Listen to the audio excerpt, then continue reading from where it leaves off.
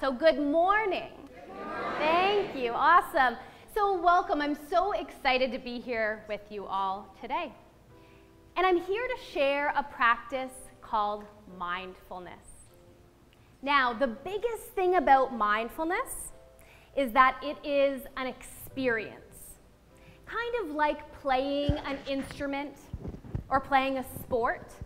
You kind of have to do the thing to get it. You know, it's one thing to talk about, this is how you play a guitar, this is how you do a chord, and how you strum, and this is how you hit a baseball. Well, same thing with mindfulness. We don't just want to talk about it, we want to actually do it. So set down anything that's in your hands, and you're going to humor me for the next few minutes. So we're going to close our eyes to do this exercise, and the real reason why we want to close our eyes is just to eliminate distractions. You guys remember that, what was it, a Disney movie or Pixar, Up, that dog? It's like squirrel, shiny things, right? That's us, or at least that's me. I should just speak for myself, right? So when we close our eyes, we're just a little bit more focused on what we're doing, yeah? Okay, so I'm going to lead you through an exercise. You're in my capable hands. So close your eyes. And I want you to begin by doing a check-in. A little check-in with your mind. So I want you to just notice what thoughts might be present here in your mind right now. What are you thinking about? And specifically, what are you thinking about that's going to distract you from paying attention to me? So just notice those thoughts that are there. Take a nice big breath in through your nose. And let it out. Yeah, don't be shy. Now we're going to shift our attention. So we were paying attention to our mind. Now we're going to pay attention to our body. Sometimes we get so caught up in the mind we forget we have a body. So notice in this moment the position you're sitting in. Notice the support of the chair beneath you, your ability to just kind of relax into it. Notice any maybe sore or cranky spots in your body, tension, tightness. We just stretched them all out, so we're probably feeling great. Take a nice deep breath in and let it out. And lastly, shift your attention to the simple fact that you are breathing. No need to change your breath. It's perfect as it is. Just watch a few cycles of your breath rise and fall.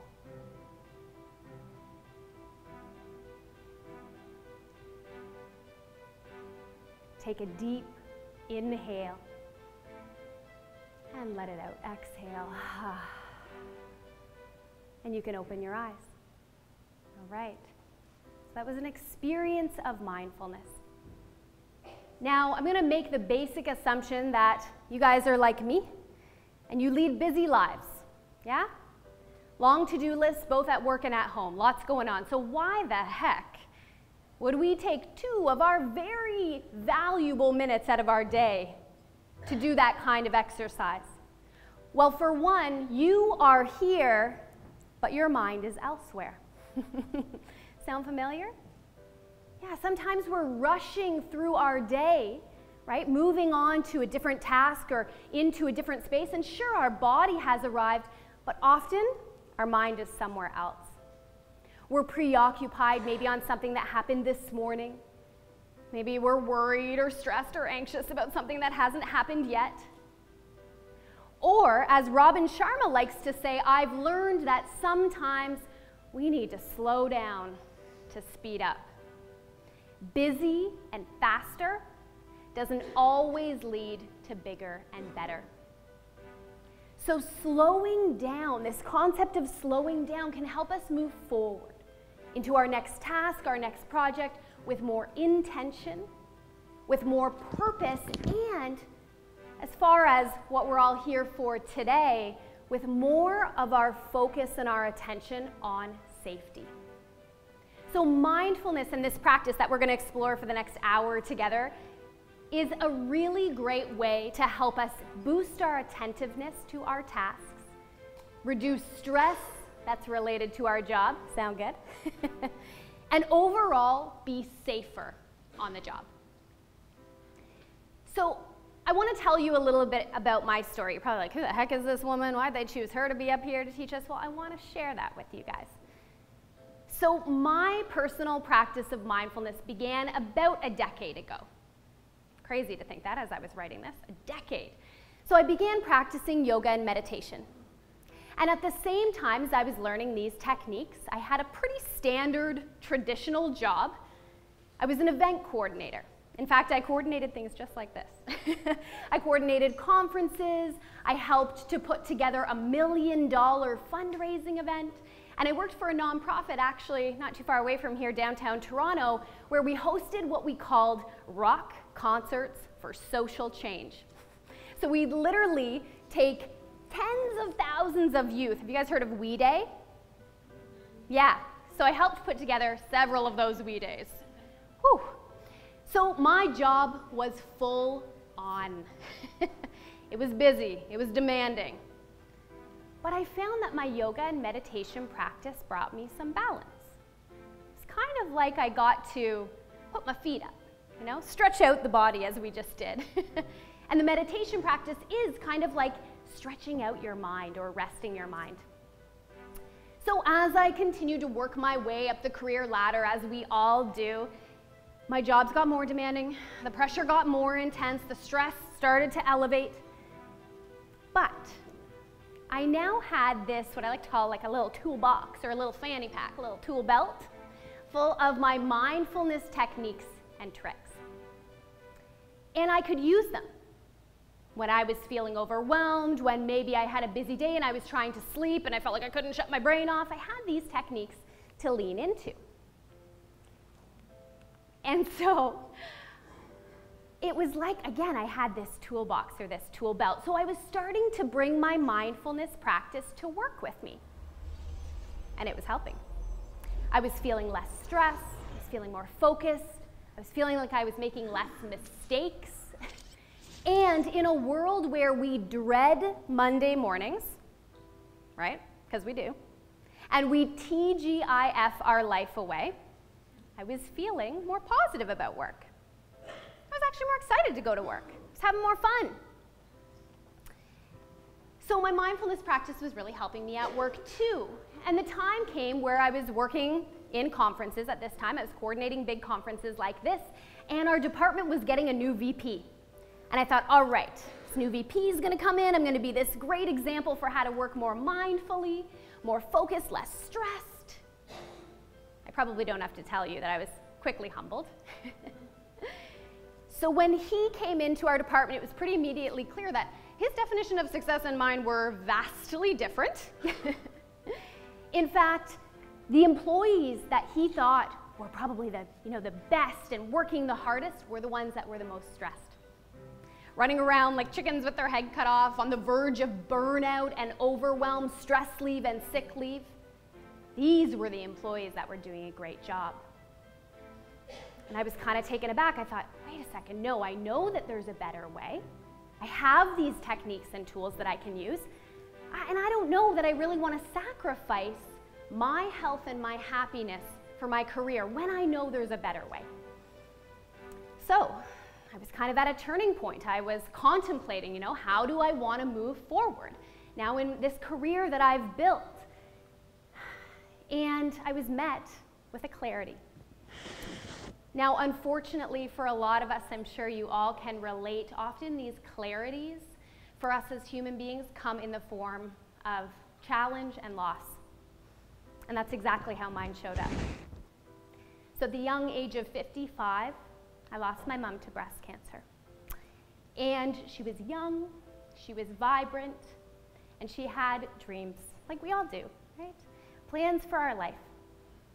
She had things she wanted to do on her vacations and in her retirement. And the clarity that I was met with in that moment was, I don't have time to waste.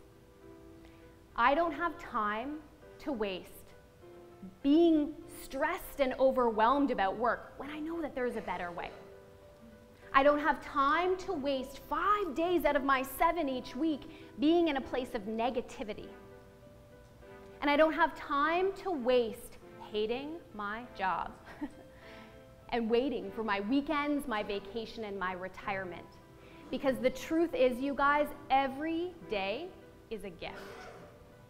So in that moment, I knew that there was another path for me, and the awesome news was, I now had a message.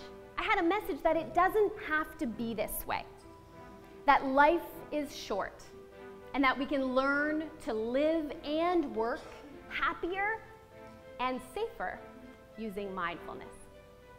You know, the truth is, often we move through our days on what we call autopilot, right? On cruise control.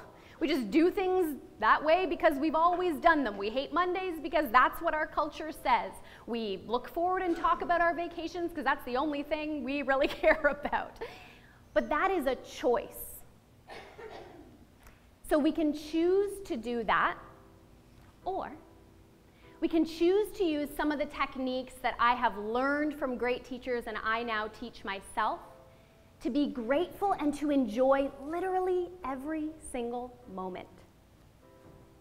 And the cool thing is, the techniques that I teach are not just great ways to live and work happier, but they're also great ways to boost the performance of our business, boost creativity and innovation, productivity, focus, reduce stress.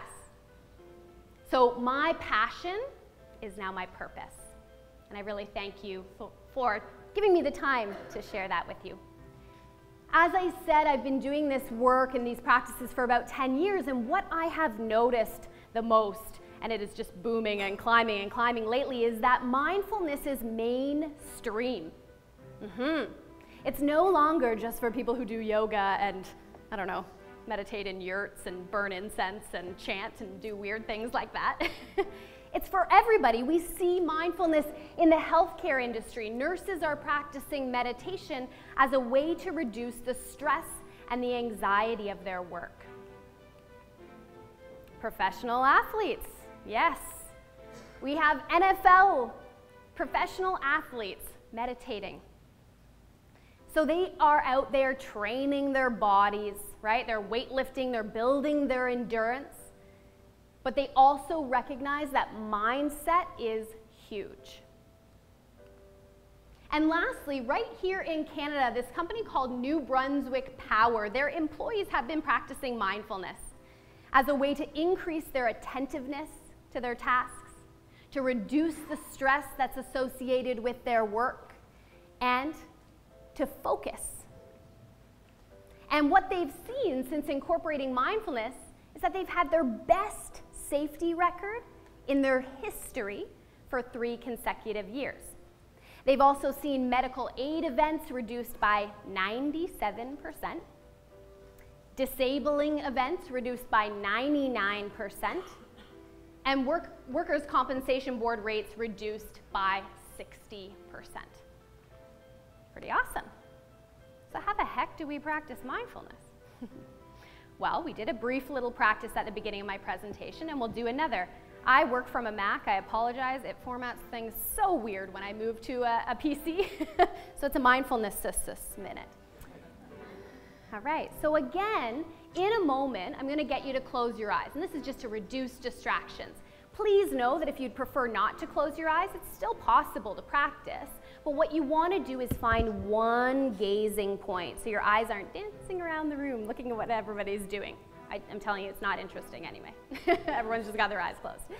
So what we're going to do is practice mindfulness for a minute. I'm going to give you your instructions right now. So you'll close your eyes. When the bell dings to mark the beginning of the minute, all you're going to do is put your attention on your breath. Mindfulness is about our attention. Where is our attention? Where is our focus? So we're going to focus on our breathing. Simple breathing.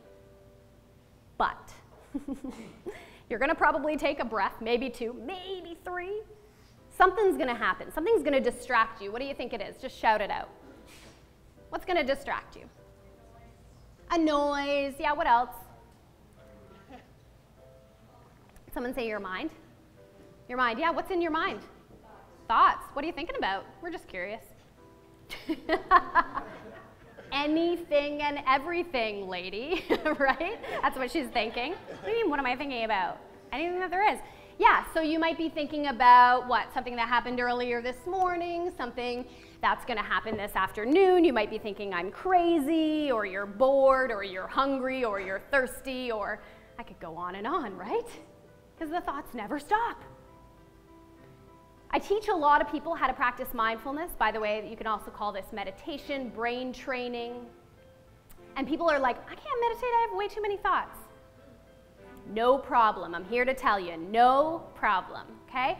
So you're gonna focus on your breath. You'll have a thought, I promise you, you will. If you don't, find me later, you're my new teacher.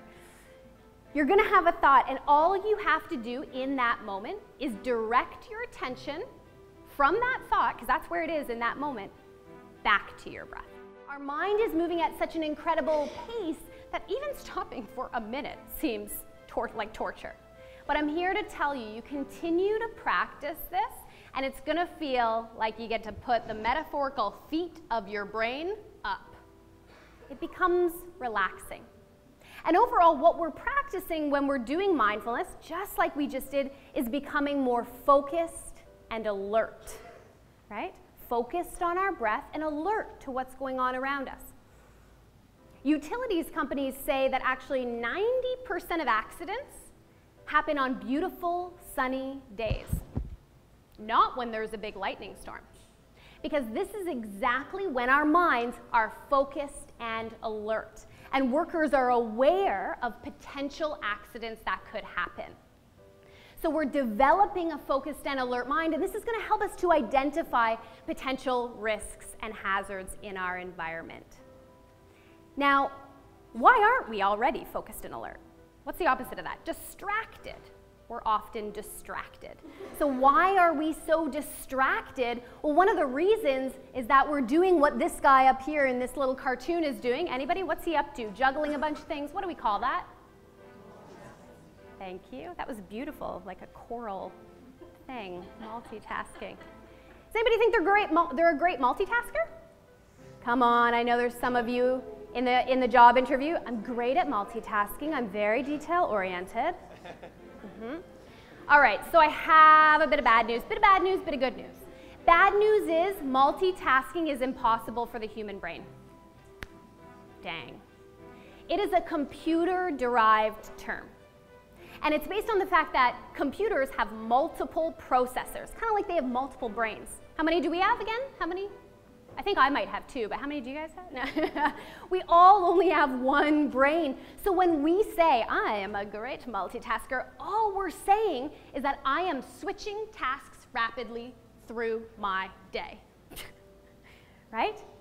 Studies show we are 40% less productive. Just let that land for a second. 40% less productive when you multitask. Think of those days you have to stay late at the office or late at work. What if I stopped multitasking? Might I be done earlier? Multitasking increases our chances of making a mistake. I just want to share a little personal story with you about this one time I was making a curry for dinner, and it was, cooking away on the stove, and I just thought, why don't I just check my phone, because why not? Multitasking. My dinner boiled over. Made a huge mess, burned. Definitely made me 40% less productive because I had to go and start all over again. I had to do the task twice. And I think we can all think of a time when this has happened. 99% of accidents are totally preventable, just like the great coconut curry debacle of 2017. So we're less productive. Research is also showing us that we are more stressed when we multitask. Think about it. You're juggling all these tasks. Your mind is so keenly aware of how many things you're trying to get done, but you're not really spending enough dedicated time on any one thing to complete it. That sounds pretty darn overwhelming to me. And the level of impairment, I just want to really hit this home for you guys, the level of impairment we're under when we multitask. Studies have been done of people switching tasks rapidly during their day. Their IQ drops 10 points which is the equivalent to losing an entire night of sleep and trying to do whatever you're doing. Or, as you guys spent a lot of time focusing on yesterday, it's the equivalent to smoking marijuana and trying to do your job or your task. A 10-point drop in your IQ. So multitasking is essentially the opposite of mindfulness. Okay, so I share this just to show a stark contrast. We know the level of impairment we're under when we're trying to check our device and do anything else. Whether it's walking and tripping or people getting, literally getting hit by vehicles because they're on their phone. It's illegal to drive and be on our phone. You can even think of a time when you were having a conversation with somebody and you were on your phone. You have no clue what they just said, right? So, again, multitasking is the opposite of mindfulness. We want to avoid it as much as we can. Instead of juggling a bunch of tasks, we want to focus our attention, like we did on our breath, on one thing at one time. So what mindfulness is at the end of the day is present moment attention. It's giving ordinary things your extraordinary attention. It's being engaged immediately in whatever it is that you're currently doing, whether you're listening to someone speak, whether you're typing an email, whether you're driving your car, you're fully present to what you're doing. And the reason this is so important is because it's the opposite to what our mind wants to do, as illustrated in my image here, right? The dog's being mindful. He's immediately engaged in his current activity, and he is loving life, probably. And the human, what's he up to? Just dwelling on all of these, future and past things. His mind is essentially wandering from the present moment, and studies say that this happens to us 47% of the time. And overwhelmingly, you guys, we're way less happy when we're doing that. We're way more happy and positive and vibrant with life when we're engaged in the present moment. So let's try it again. Ooh, the formatting worked this time. Yay, me. Okay, mindfulness minute. Second technique. We're going to do a couple techniques today. It's because we all learn a little differently. So please, after my presentation, choose the path of least resistance, which means choose the exercise or activity that I gave you that worked the best for you. All the other ones, let them go, right? Okay, so this time, one more minute. Again, our focus is going to be our breath, but we're going to add a counting method. This helps. I think counting gives our brain a little something more solid to focus on. If you found the breath a little bit like abstract to focus on, now you get some numbers. Quick assumption, you can all count to 10. Okay, great. Awesome. So focusing on the breath, as you inhale, you'll count silently in your mind, or else it'll just be a cacophony of noise. In your mind, inhale, you'll count 1, exhale, inhale 2, exhale. You're gonna get lost. The mind is gonna wander 47% of the time. You're gonna bring it back when it wanders. And there's no need to spend time wasting time figuring out what number you're on. Don't worry about it. Go back and start at 1. Okay? And the good news is, you guys, what we practice, we get better at. Sounds so basic, but sometimes as adults, we don't want to try anything new, right? We're in our little groove. These are the things I know. What you practice, you're gonna get better at. Okay? Any questions about this one? Counting the breath? All right. Setting my trusty timer. Did I see a question? No? Okay. So closing your eyes, focusing on counting the breath, noticing distraction, and coming back.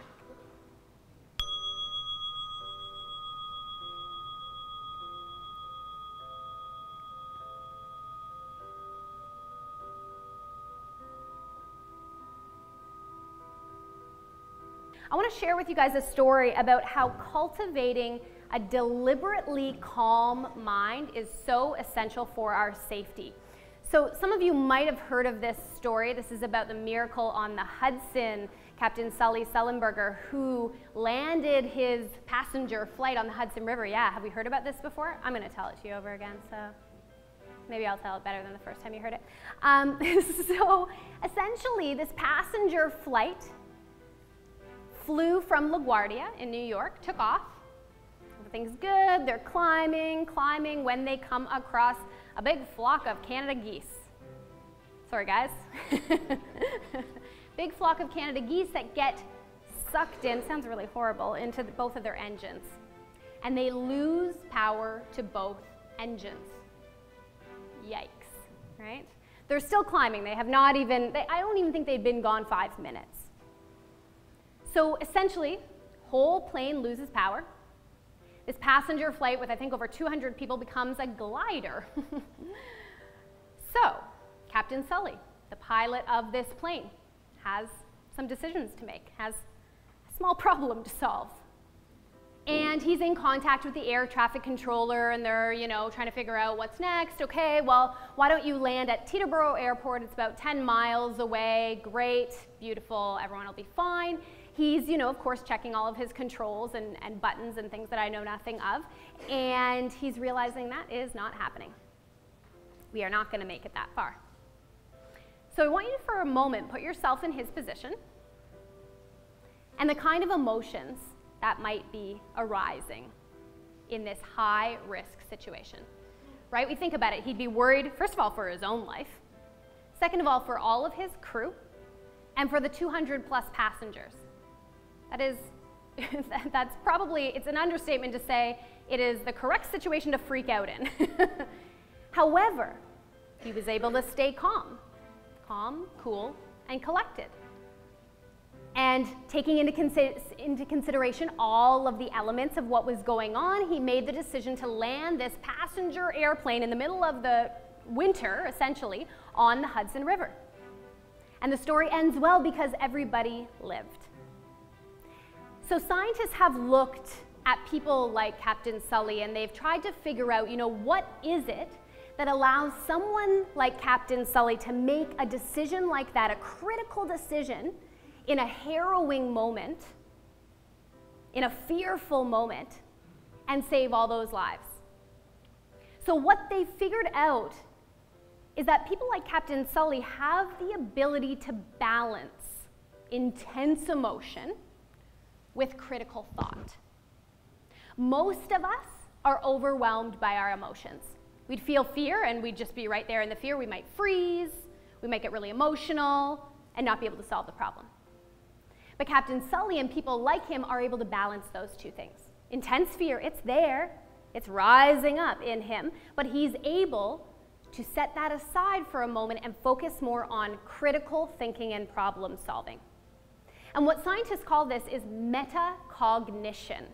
And it's just a fancy word to say thinking about thinking. This is exactly what we do when we meditate. We decide we're focusing on our breath. Distractions come. And distractions might come, like we said, in the form of sounds, in the form of sensations in our body, in the form of thoughts, but maybe emotions too, right? And in an intense situation here where the risk is great for injury and for death, we can possibly, if we practice, be able to, for a moment, not put our attention on the emotion, knowing it's not going to serve the situation, and instead put our attention on solving the problem. So essentially, people like Captain Sully are able to stay calm in these situations because they've actually practiced it. When they're learning how to fly in the flight simulator, they put them through these kind of experiences. They don't just have smooth flights for their entire practicum, right? They teach them what to do when this happens.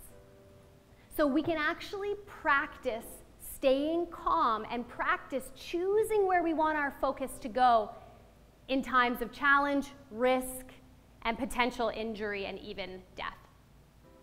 And how do we practice calm? Well, again, we come back to the practice of mindfulness, which is focused on the breath. So this GIF here is just asking you to sync your breathing with that expanding and contracting shape, so you can do that right now. This is called stealth mindfulness. No one has to know you're doing it. You can even find this, save it on your desktop, save the link on your phone, go back to it when you need that moment of calm, that moment of space, that moment of mindfulness. So all this is deep breathing. Seems pretty simple, but it actually comes to us from the thousands of year old science of yoga.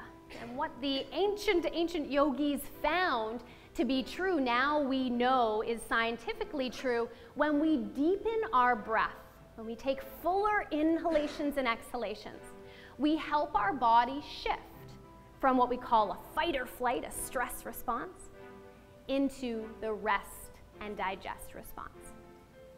And this is where we want to be most of the time. Mostly it feels good. That's what you'll notice off the top. But it's also a state in which our body boosts its immunity, so we can fight infection and disease better. Our heart rate regulates in the rest and digest state. And, as it sounds, digest, we actually digest our food better. So you can be eating the healthiest diet in the world, but if you're constantly in a stressed out state, your body is not making use of those nutrients. So deep breathing, practicing calm. And in fact, in one workplace study using mindfulness, what they found was a 36% reduction in stress levels. Sounds pretty good. And I always like to put a little caveat on this. This isn't saying that someone experienced 36% less stressful events, right? Practicing meditation or mindfulness isn't like taking an eraser and just erasing all the hard things out of life. It's not really like that.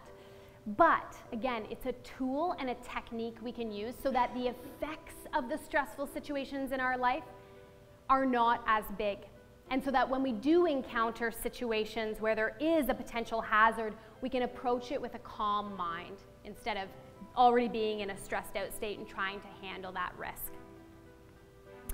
So as we come toward the end of our time together today, I want to share with you guys a few practical tools, more practical tools. We've got a few minutes of practice, ways that you can incorporate mindfulness into your day that's going to help you focus on safety. This one says do a body scan.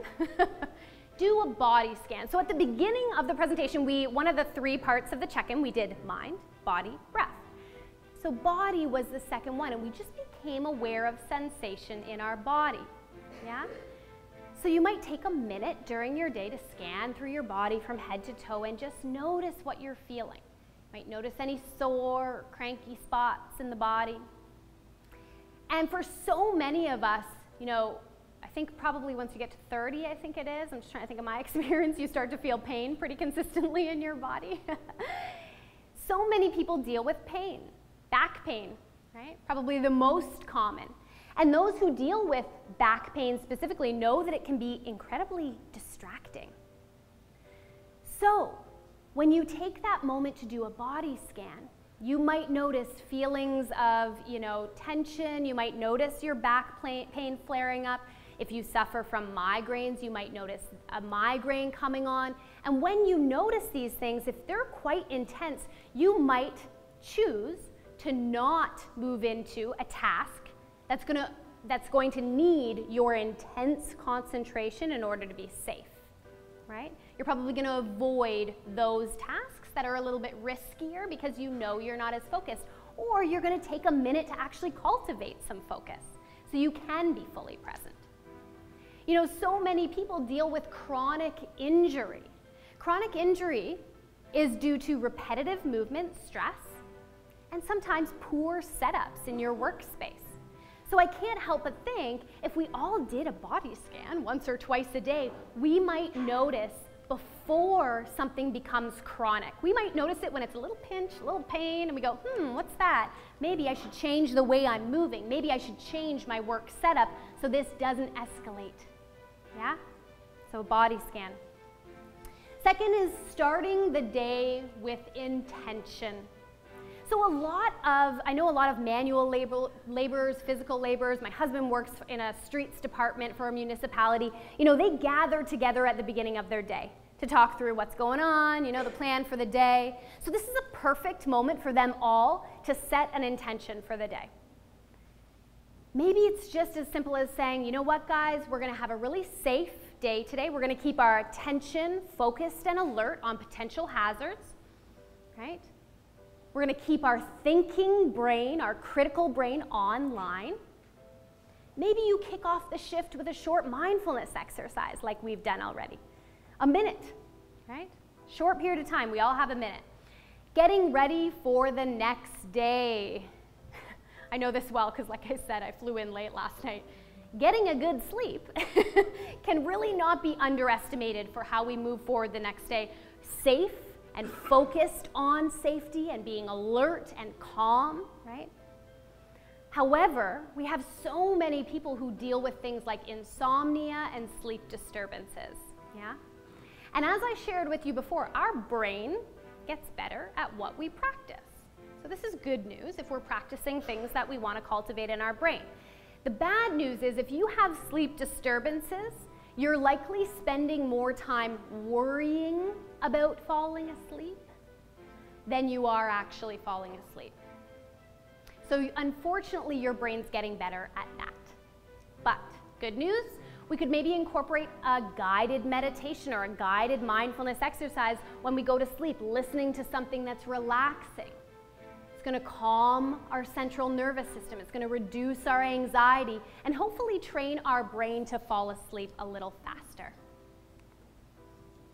And lastly, focus on your senses, sensory organs. So our senses are the way we take in the world around us. And this is also so for taking in potential hazards and risks and being aware of our surroundings. So maybe you do a 1-minute mindfulness exercise where you focus on one of your senses. What do I see? What do I hear? What do I smell? Right? So maybe you're cultivating the sense of sound. You know, as I said, my husband works on a streets department. Sometimes they block off sections of the road to do some work. Sense of sound would be really important to him. What if he hears a car coming where they shouldn't be? He can be aware of that risk before it turns into an accident. Or his sense of sight. If you work with chemicals, your sense of smell. Maybe you smell that potential leak before, again, it exacerbates to the point of catastrophe. I have some tips and suggestions as we come to the end of the presentation. If any of this has landed with you and you're like, yes, I want those benefits, and yes, I want to be more safe and practice meditation, and